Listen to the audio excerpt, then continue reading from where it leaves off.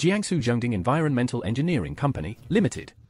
The Hazardous Waste Disposal Center is mainly used for incinerating medical waste, hazardous waste, and general industrial solid waste. It can handle various forms of hazardous waste such as liquid, solid, and semi-solid, and ensure the emission of flue gas meets the standards after incineration.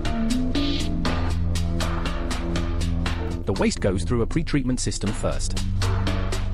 Wastes with a particle size less than 150 mm are directly sent to the garbage storage pit.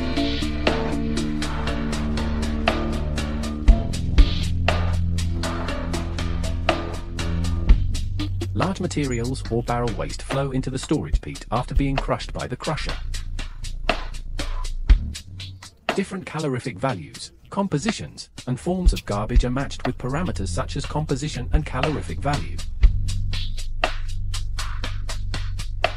Thoroughly mix in the mixing area using a grab bucket. Then the waste enters the feeding system. After mixing, the bulk waste is sent into the upper receiving hopper of the plate feeder by the grab bucket, and is continuously and uniformly fed into the head hopper of the plate feeder through the uniform material distribution device of the plate feeder. Bulky trash, certain hazardous materials that can only go directly into the furnace, are sent into the top hopper by a vertical lifting machine. In case of a malfunction in the feeding system, the lifting machine can serve as an alternative feed channel.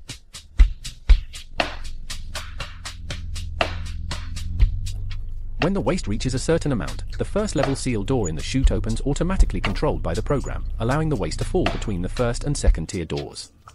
The first level seal door closes automatically, while the second level seal door opens automatically.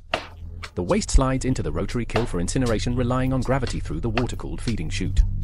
After the second level seal door closes automatically, one feeding process is completed. A hydraulic push rod device is used to assist the feeding chute into the furnace, periodically clearing any blockages in the chute. After pretreatment, the waste liquid is pressurized by a waste liquid pump and atomized by compressed air, then sent to the rotary kiln or secondary combustion for incineration.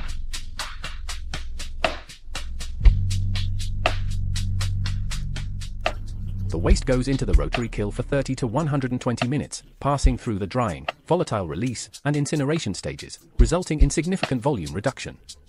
The incineration residues are continuously discharged from the bottom water-cooled slag discharge system. The smoke, at approximately 850 degrees, from incineration in the rotary kiln enters the secondary combustion chamber. It undergoes complete combustion under the effect of secondary air and, aided by the combination burner, is kept above 1150 degrees Celsius for over 2 seconds in the chamber. This process thoroughly oxidizes and decomposes various organic compounds and dioxins.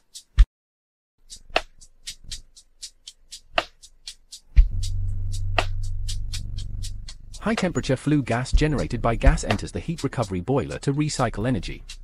Meanwhile, urea solution is set in the temperature range of 900 to 1000 degrees Celsius in the heat recovery boiler.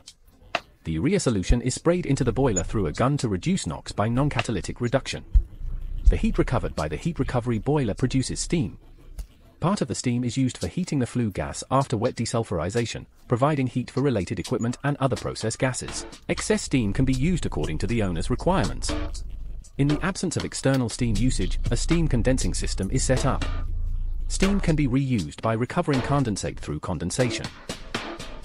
Finally, the flue gas enters the flue gas purification system. After the residual heat of the heat recovery boiler is utilized, the temperature reaches 550 degrees.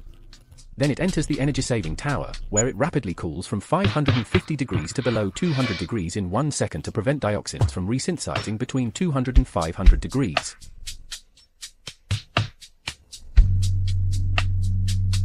After the flue gas is discharged from the energy-saving tower, it enters the dry desulfurization tower, where lime powder and activated carbon powder are sprayed into the tower. In the flue, lime undergoes acid-base neutralization reactions. Activated carbon adsorbs heavy metals and dioxins. Subsequently, the bag filter removes suspended particles from the flue gas. At the same time, the lime powder and activated carbon, which are slightly surface adsorbed, further undergo acid-base neutralization reactions and adsorb heavy metals and dioxins.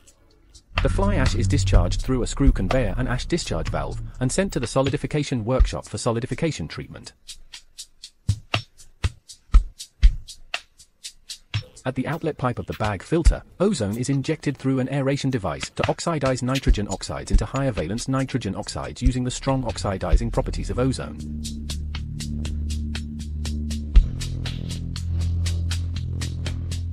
The flue gas is sent into the primary and secondary desulfurization scrubbers by the induced draft fan.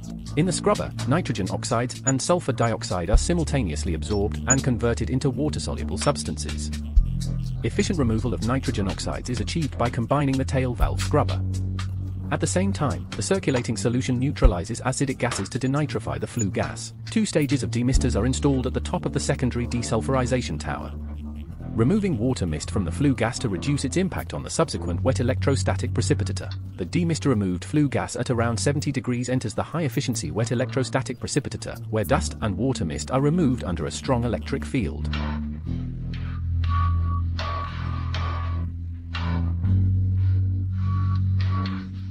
The flue gas is heated by a reheater to a temperature of 130 to 140 degrees Celsius before being discharged through the chimney.